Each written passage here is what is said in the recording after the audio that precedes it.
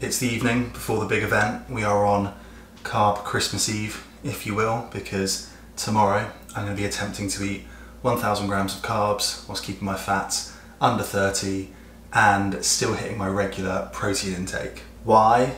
That's a good question. Basically, I want to give my clients and people that ask online some tips, tricks and ideas for eating high carb while still keeping fats low, and hopefully as well give a lot of pointers to show people how to eat a lot of food with minimal food volume, which can especially come in handy when people are gaining. Obviously the 1,000 grams of carbs is excessive, as is keeping fats under 30 grams, but you guys can enjoy watching me make an example of myself, and I'll just share a ton of tips throughout about getting a lot of food down pretty easily whilst you're bulking. Right, here we go. It is 4:45. If you are faced with a lot of calories, tip number one, start early, make the most of your day and spread those meals out. You don't want to be faced with a 2,500 calorie meal because you missed one earlier on. I'm shooting off to train legs, so I'm going to start the day with 35 grams of whey isolate. I'm going with banana lately.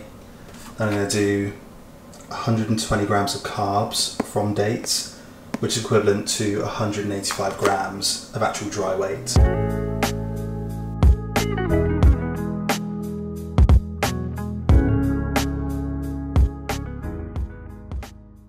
Okay, so why dates? Well, three reasons. Firstly, the volume of dried fruits is much lower for the amount of calories and carbs you can get. So you can see here that 120 grams is pretty easy to put away, whereas to get that amount of carbs from other fruits, that'd be like 10 punnets of raspberries. Secondly, they're going to digest easily pre-workout. They're full of naturally occurring sugars. There's no fat, and so it won't sit in my stomach for ages. And thirdly, perhaps most interestingly, at least it is to me, dates are half glucose and half fructose. When we eat a lot of carbs in one serving, there's a limit to how many carbs can get into our muscles and then be oxidized for energy or be stored as glycogen. The limiting factor is the channels through which the carbs enter the cell. So only a certain amount of glucose can be let in at once, and then, like an overcapacity nightclub, the rest of the glucose has to wait outside. That door is saturated. Fructose, however, enters the muscles through a different transporter. Fructose is like the coke dealing VIP who can get in through a cheeky side door. And when they've done scientific studies looking at oxidation rates of different carbs, combining glucose and fructose at the same time allows us to uptake around double the amount of total carbs in that same time frame. In this case, it helps me to get those carbs into the muscle cell and ready for my workout to be oxidized quickly. And as you can see, I'm smashing out a leg sesh. Once I'd got into this session, it had been around about an hour since I'd had those dates. So I snuck in some extra intra-workout carbs. Just glucose this time with pure sugar, because I was only having about 70 grams. For clients and you guys, I'd recommend a carb drink rather than something solid, as that's obviously going to digest better. Highly branched cyclic dextrin being the best option, which I'll link in the description. But as this is essentially a food challenge, I didn't want to drink loads of the calories and be accused of cheating by the YouTube police. Intra-workout is a good opportunity to sneak some more carbs in, especially if you struggle to hit your target. And as a bonus, you get better performance, a great pump, and a lot of weird looks in the gym if you're munching your way through a packet of love hearts. Okay, we are back from the gym, and there's going to be a lot going on at this meal, but I've got to shoot out to physiotherapy early this morning, so I'll explain one element of this meal, maybe two. So the whole rice side of things and what's going to go on here, I'll probably explain later.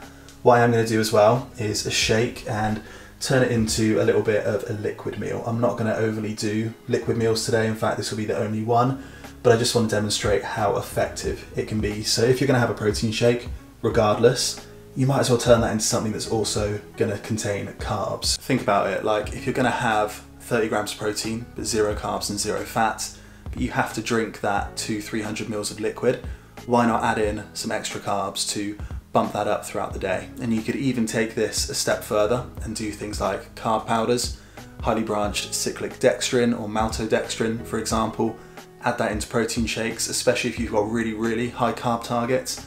Or even if you are just having fluid throughout the day, if you're having squash, or if you're not English, like Mio flavoured water for the US, adding in a carb powder to that, you won't taste it, but if you do 20-30 grams when you have a drink, that could easily add up to over 100 extra grams of carbs throughout the day. So for this one, I'm going with 2 bananas. I'm also going to add in 50 grams of honey just to sweeten it up. I'm using the matcha whey isolate, so matcha, honey and banana shake. And this actually totals, I've got 50 grams of carbs from the banana, 40 grams of carbs from the honey. So you've got almost 100 grams of carbs just in a shake that would have otherwise been 0 carb. And then I'm also going to do a little double espresso with this meal. So there was a 2008 study that had one group doing a double-blind crossover study, and they had on one occasion carbohydrates alone, and then on another occasion carbohydrates with caffeine. Both times were post-exercise. They did cycling, and when they had caffeine with their carbohydrates, they had 66% better glycogen uptake. I mean, that is a big difference. And even if it doesn't make that much of a marked difference, if you want a little bit of caffeine with a high carb meal, it's probably going to help the uptake of carbs somewhat. And if you want to be driving maximal carbs into your muscle cells instead of letting it sit in the blood or potentially go and get stored as body fat, it's probably a good thing to do.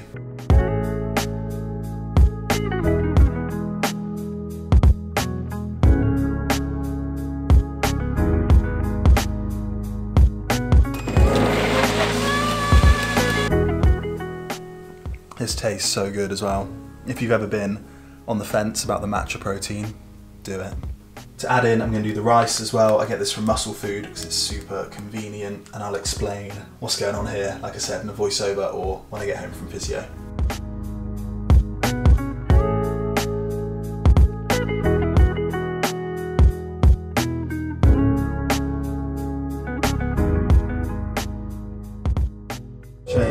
Sometimes I dance in the rain, well I know that it worked for me.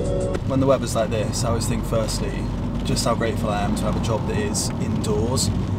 But secondly, just have a fucking roof over my head, man. Like going into winter and with this sort of weather on the regular, being on the streets has got to be rough. And you know what? You can look down on people who are on the streets, and a lot of them have made poor decisions and continue to make poor decisions.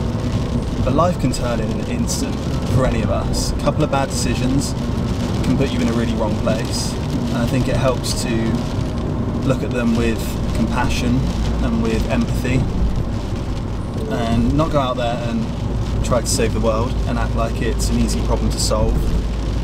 But empathise with them. They're human as well, and we're all just a few bad decisions away from that exact same situation. So it's probably been 2-3 kilos of increase per exercise. Great. That's a couple of weeks, isn't it? And feels pretty linear as well. Like, sure. Great. That's spot on with how I want to be loading it. Right, back in the game, home from physio, 20 minutes later and 40 quid lighter. I said earlier when I was making that rice that I was going to explain what the kind of thought process was behind that. And it's one of the things that I tell clients to do, not with rice specifically or do exactly what I did, but it's telling them to slide carbs in under the radar. Get extra carbs in ways that are not going to go noticed by you. So for example, with that rice, I added in a little bit of sugar, a little bit of salt, and then added ketchup. I know the first thing, everyone's going to lose their shit because I added sugar. I'll talk about sugar later on in the video. But if you go to a restaurant, if you go to get like sushi, for example, sushi rice always has sugar, salt, and like rice wine vinegar and stuff added. If you get that 20 grams, say, extra carbs from that rice, you're going to eat that rice anyway. Like with the smoothie that I was saying about earlier, when you add in honey, if you're going to eat that rice, you might as well add an extra 10, 15, 20 grams of carbs, adding in things like high carb sauces. I was using ketchup there. You could also add like a sweet and sour sauce, or with lunch you'll see that I'm going to add another sauce to that meal. And all of these things add up throughout the course of the day. Even if it seems inconsequential, by getting another 15 grams of carbs in your rice, or another 20 grams of carbs from ketchup, that stuff really does add up and build on one another throughout a day. If you've done that in some form across your main 4 meals in the day, you can easily get another 100, 150 grams of carbs just from stuff that slides under the radar and is really easy to eat. It's going to be way easier to get another 30 grams of carbs with rice by doing something like that, rather than adding in another 40 grams of dry weight of actual rice, because then you're going to have more volume, your stomach's going to be more full, and you're going to struggle to eat that amount of food. And if we have a little look in at the totals so far, we're already at 400 grams of carbs. 400. And it's like 9 o'clock in the morning. 400 is the sort of amount that a lot of people will struggle just to hit in a day anyway, especially for a lot of my smaller female clients. But you can see that I've not eaten a lot of food volume to hit that 400. Just with these tips, tricks and little tactics, you can make it really easy for yourself. But you know that I'm not going to stop there. We're going to go all the way to 1000 today, and I've got plenty of other ideas up my sleeve, so let's get into it. Quick ab check whilst we've still got not a lot of food in yet.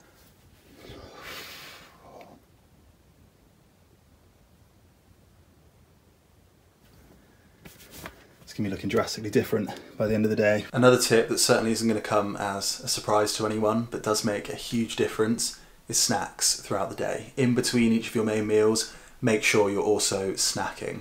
I'm going with 2 of these naked bars. I get these from Muscle Food. I've already absolutely demolished all the blueberry muffin ones. They're great. These are also great. These are apple Danish. There's 40 grams of carbs. 40 carbs in just 2 of these bars, and they're tiny. I'm also going to do 60 grams of prunes. Prunes are good for also good digestion, keeping you regular. They contain a naturally occurring sugar alcohol called sorbitol, and I think they taste great. It's 40 grams of carbs in those naked bars, and then in 60 grams of these prunes, 32 grams of carbs. So you're talking another 75 grams of carbs just there, and that's like smaller than my hand in terms of volume. All right, you ready for this?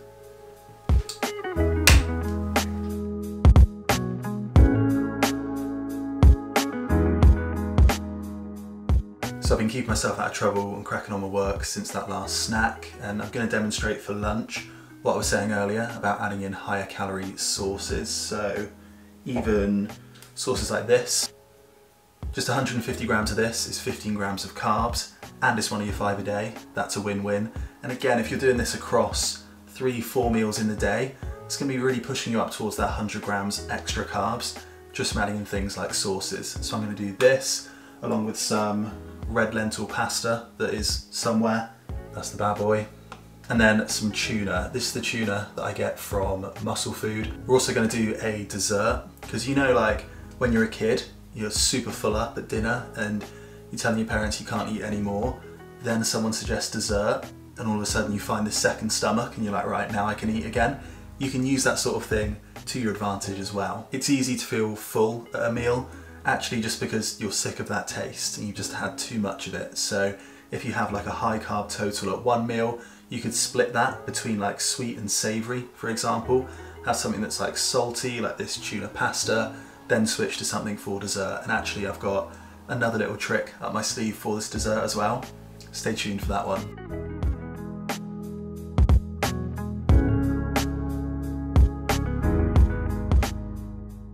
We'll also do another double espresso with lunch, because remember what I said earlier about it helping to increase carb uptake, and it's a great excuse to have more coffee. Okay, whilst that pasta is boiling up, I'm going to show you guys what I was saying about for dessert. So something that I tell clients when they are gaining and when they've got a lot of food to eat is don't just think about the types of foods that you have, like I've been speaking a lot about here. Also think about how you prepare those foods. So here I've literally just put in 90 grams of oats. These are the Morn Flake ones, again, that I get from Muscle Food.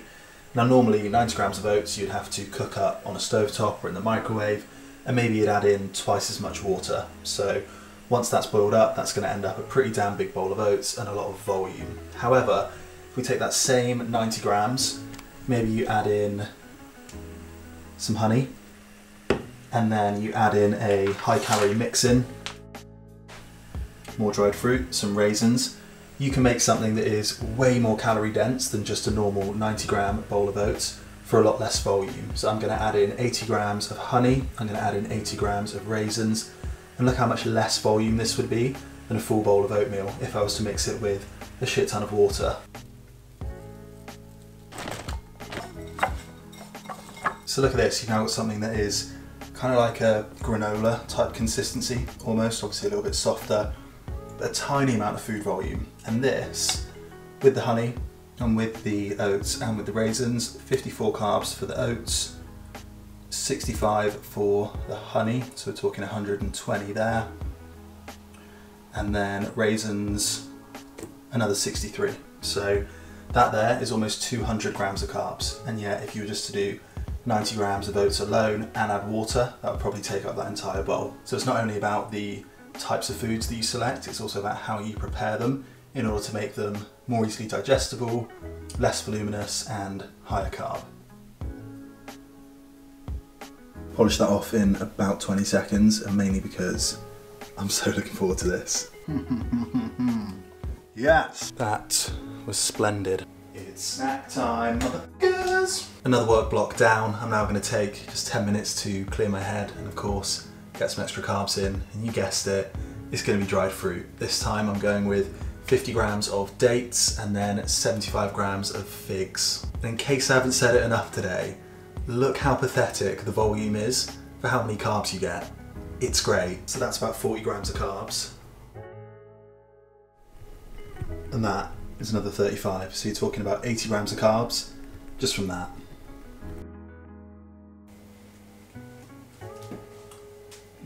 Off the ceiling and in. Corner boys. I'm gonna eat these, move around a little bit, and then I'll catch you guys at dinner where I've got even more tips. Can you believe it? Even more. What's up, my friends? We've just finished up work block. Emails are done for now. I've actually got some lovely feedback from clients this afternoon. It's a proper I love my job kind of work block. Now I'm going to do some dinner, and what I'm going to have for dinner is something a little bit different to what you might be expecting on this type of video, and that is potato. Now, potato, there's a study that actually shows potato ranks the highest on the satiety index, i.e. for the kind of grammage amount you're going to get the most full from potato. So seems very counterintuitive to include it in a very high calorie, high carb kind of food challenge type day, but I have my reasons, and it's a reason that I think is really important for everyone who's going into a gaining phase, for anyone who has to eat a lot of food, and actually it trumps everything else that I've said today in terms of tips, tricks and little tactics here and there. This is probably the main one. And when you are starting any sort of diet really, the first thing to consider, and especially when you have a lot of food to eat, is which foods do you really enjoy? Like which foods do you just absolutely love and feel like you can never get enough of? Those are the main foods that you should probably prioritize. For me, I can eat a shit ton of white potato and honestly never really feel like there's enough. I can just keep eating it and put away a kilo of it easily. I'm going to do close to that tonight, even after everything else that I've eaten so far, and I know it will go down just fine because it's something that I look forward to eating, it's something that I like a lot, and it's something that I could have in my diet every single day. In fact, I do have it in my diet every single day. So think about those types of foods for you. When I say which foods do you absolutely love, there's probably some key ones that come to mind for you, and those should really form the basis of something that you eat quite frequently, because if you're going to actually want it, if you're going to actually lust after that meal, you're then more likely to eat it. Whereas I've had gaining phases and bulking periods before where I thought what you had to do was chicken and rice, bro, 6 times a day, all the fucking time, and I hated it. Cold chicken and rice out of Tupperware with some token veggies here and there. And honestly, I didn't enjoy it. I never looked forward to the food. I struggled with every meal. And in my head, it was just like a shut up, work harder, keep going mentality, when actually you can, like I said earlier, have things that make it more enjoyable, things that make it something that isn't an absolute slog for you, things that actually set you up for success and let you do this in a way that isn't just a graft. So I'm going to do 700 grams of these spuds. These are from Muscle Food, as is all of my food. I'm also going to add in some ketchup with this, so just boiled white potato with ketchup, because remember what I've said twice already today, adding in sauces can really help to bump up those carbs. So I think I've got 16 grams of carbs worth just from ketchup. Again, do that 3, 4, 5 times throughout the day, you bump up your carbs really nicely. And this meal altogether is going to total about 135 grams of carbs. I'm going to do some cod with it for some protein, just a lean protein option. There's one more thing as well actually. That one more thing is that I spoke earlier about adding caffeine to certain meals if you want the uptake of glucose into your muscles to be more efficient, to be better. Something else that you also cannot neglect when you're eating a high carb diet is sodium. Don't be afraid of salt. The most important thing that you can do with salt, with sodium, is to keep your daily intake consistent. People associate it with negative fluctuations, that they are holding water or they look puffy, etc. If you keep it consistent, your body adapts to it and it will balance your levels in your body appropriately. Don't drop sodium, don't fully omit salt from your diet, and especially when you have high carbs, because do you remember earlier I was giving in that voiceover a like nightclub door analogy, right, for carbs to actually enter into the cell. Some glucose channels that allow carbs into your muscle cells are actually sodium dependent, right? They are kind of opened, if you will, like sodium is the key that opens up those channels for carbs to be delivered into the muscle cells. So salt is going to help to bring carbs into your muscle cells, and not only that, it's essential for muscle contractions and life, so don't drop it from your diet. Talking of salt, the one that I use is pink Himalayan sea salt. I get it from Muscle Food, shock, as I do with everything. This one, there's nothing particularly special about pink Himalayan sea salt. It doesn't have to be pink Himalayan sea salt, but it does have a nice balance of potassium with the sodium. So it's something that might balance your electrolytes better than having just pure sodium in normal sort of table salt. I don't believe in any of the sort of crazy mystic properties that people claim pink Himalayan salt has. It's not about thinking this is gonna cure every possible disease known to man and make you a millionaire and add an inch to your penis. It's just nice. I think it tastes really good, and I'd recommend it. Another one up. I know that is a lot of potato, but like I said earlier, I'll smash through that and I will do so happily. So if you've got foods like potato is for me, you can just eat endless amounts of, fill your boots. Right, it is 6:35. I'm thinking that's me probably done now. I just have to dive back in and do a little bit of work, but I think that's me wrapped up from this point. So what I'm going to do is just head out and get my steps up a bit, have a little bit of a walk, let that dinner settle, because then when I come home, where are they at? Oh, best sweets in the world. I'm going to polish off that bag, and this actually takes me to a very special carb target. I'm also, once I'm back, going to explain sugar, a little bit about why sugar is not the demon that you potentially might think it is, so hang tight for that. Let's go out and walk in the rain. What's the weather like, Ollie? It's raining sideways! Name that TV series. Beach on our doorstep.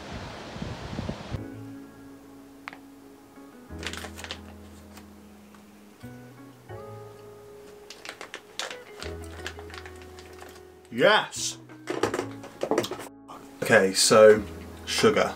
I'm gonna have to pick my words carefully here because there seems to be like a very cult-like approach to sugar instead of just actually factually looking at the scientific data. And I will say that everything I'm about to say is just the data. It's not my opinion. I don't care whether sugar is good or bad. It doesn't hurt my feelings, it doesn't affect me as a human, right? It's just the scientific data. And what the scientific data currently says is that sugar is nowhere near the monster that the media makes it out to be. They've literally done comparative studies where people will intake the exact same amount of calories and the exact same amount of carbs. However, one will be a very high sugar group, the other one will be a very low sugar group, and the health outcomes with those two groups, as well as all of the physique outcomes in terms of muscle mass and body fat, are exactly the same. There's no difference between the two. And what this tells us is that once we control for other variables, sugar really isn't a bad thing. Now, if we have total calories controlled for one, that keeps our total diet in check. If we then have macros controlled for, protein, carbs and fats, that's great too. The third thing that we need to account for is fibre. Fibre intake is important. And if all three of those things are taken care of properly, your sugar intake can probably fall pretty much anywhere, right, within moderation. And this is because by controlling for those three things, total calories, total macros and fibre, we take care of all of the potential problems with sugar. So the first thing that people might say with sugar is that it makes you fat, right? That is a bad argument because the actual thing that's making you fat is overeating. It's over consuming calories. And the problem with sugar, like these randoms foamies, it's really tasty and therefore it's really easy to overeat sugar, right? And what people do is they eat significant amount of sugar, which takes them over their total calorie amount that they should be eating each day, and that contributes to body fat gain. So if we're keeping total calories in check, that solves that problem. Now, number two, we said about keeping macros in check and keeping fibre in check third. That's really important because if you're going to have a carb target to hit, again, you can't go over that number and overeat. And if you then have a fibre target to hit, you're going to have to fill your day with mostly healthful foods. You're not going to be able to hit 25 grams, 35 grams of fibre just by eating sweets all day, just by spooning table sugar into your mouth, right? You have to have a good amount of fruits, veggies, grains, soluble and insoluble fibre in order to hit that target. Once that's taken care of, if you add in some sweets, if you add in some sugars, it's not going to make an ounce of difference. So the crux of it is, if you're talking to the general population, sure, reduce your sugar intake because that's probably going to bring down their total calorie intake. It may contribute to weight loss, which is fantastic for your health if you're overweight or obese. It's going to help people to follow a more healthful diet, etc. However, if you're someone who already tracks calories, already tracks macros, and does most things to the letter, if you get an extra 50 grams of carbs in your day from sweets or from more potato, it's honestly not going to make an ounce of difference. Like, there's just no evidence we have to suggest that would make a difference to your physique, both in terms of muscle mass and body fat, or any health markers like triglycerides, like cholesterol. Ultimately, your body breaks everything down to glucose, right? Every carb type that you have gets broken down into glucose and either gets used for energy, uptaken into the muscle glycogen, or processed through the liver, excreted, stored, whatever, right? All carbs go through those same processes. Your body doesn't suddenly go, oh shit, that's coming from randoms foamies, I better store that as body fat. If that was white potato, I would have had that as muscle mass. Your body doesn't work like that, right? Everything gets broken down to glucose. So don't feel ashamed by having some sugar. It is a really weird shaming culture around sugar at the moment, and especially for someone who's like into fitness. If I was to crack out like a bag of sweets or something, everyone around me would be like, I thought you were healthy. I'm like, I am, thank you. 95% of my diet is extremely healthful and all of my blood markers are fantastic and I'm in good shape and I feel great. So yeah, I am healthy, and eating a bag of randoms doesn't suddenly make me unhealthy and a terrible person. If you need to top up some of your carbs, or if you want to top up some of your carbs with sugars, with things like sweets, go for it. Don't tell your dentist I said that. That's something that's obviously only negative when it comes to sugar. It's not great for your teeth, but go for it. If you've already taken care of calories, carbs and fibre, some extra sugars from things like sweets aren't going to be a problem. See where we're at.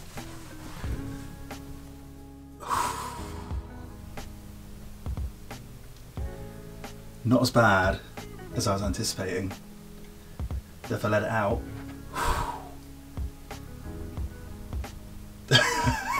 end of the night, we have ourselves some grand totals of 189 protein, 1,002 grams of carbs, and 21 grams of fat.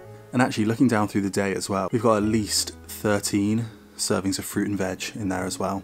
So again, you don't have to do it in a way that is unhealthy. Sure, you can add in certain little treats and certain things that you want throughout the day. But yeah, that's 13 servings of fruit and veg and still a low volume approach. I hope you guys have enjoyed it, and I'll catch you in the next video.